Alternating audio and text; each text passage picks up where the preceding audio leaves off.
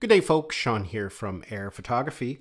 So today DJI released a firmware update for the Mini 4 Pro that makes it compatible with the goggles and the Motion 2 controller. So in this video I'm going to go over how to get everything bound together and working properly, because as a new user, if this is going to be the first time using goggles with a drone like this, it can be a little bit confusing on how to get everything working. So to start out, you're going to have to get the firmware updated on all the device. That includes your Mini 4 Pro, the Motion 2, and either the Goggles 2 or the Goggles Integra. Both style of goggles are compatible. Now, of course, the easiest way to update the Mini 4 Pro firmware is just connect it to your controller like normal, power everything on, and it will prompt you to install the update that includes goggles support. Once your Mini 4 Pro is updated, you will have to update the motion controller and your goggles. The easiest way to do that is to plug them into a computer and use the DJI Assistant 2 app to update the firmware. If you're going to be purchasing these brand new, they will need to be activated. Updating with the Assistant 2 app is a pretty simple procedure.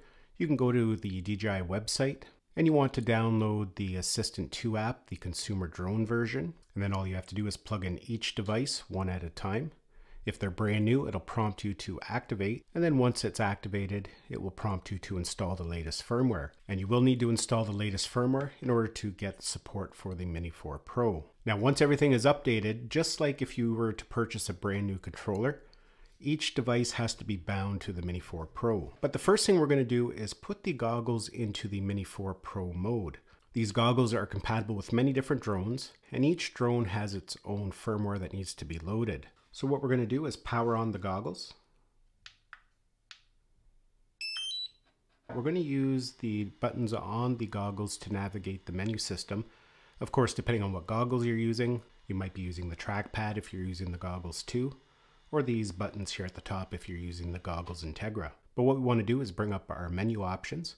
We want to go to Status, and then we're going to select Switch at the top. You're going to notice a whole bunch of drones listed there, but we're going to scroll all the way down to the bottom until we see the Mini 4 Pro listed.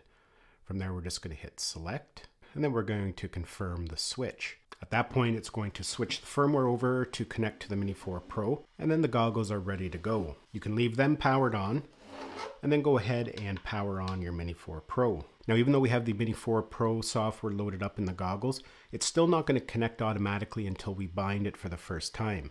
Now, this is something you only have to do once. To bind, what we're going to do is press and hold the power button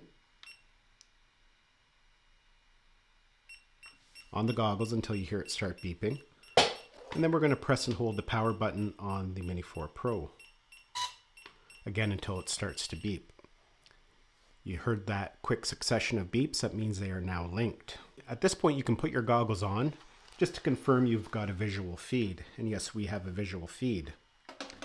Now, the next thing we need to do is bind the controller, the Motion 2 controller, to the Mini 4. And it's pretty well the exact same thing. First of all, let's go ahead and we'll power it on. And again, we're going to press and hold the power button until it starts to beep.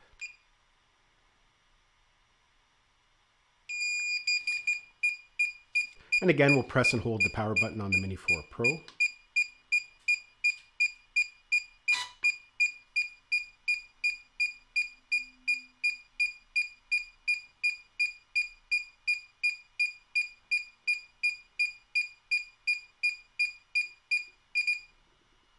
And there we go. We got that confirmation that it's made connection. Now at this point, you're now ready for flight.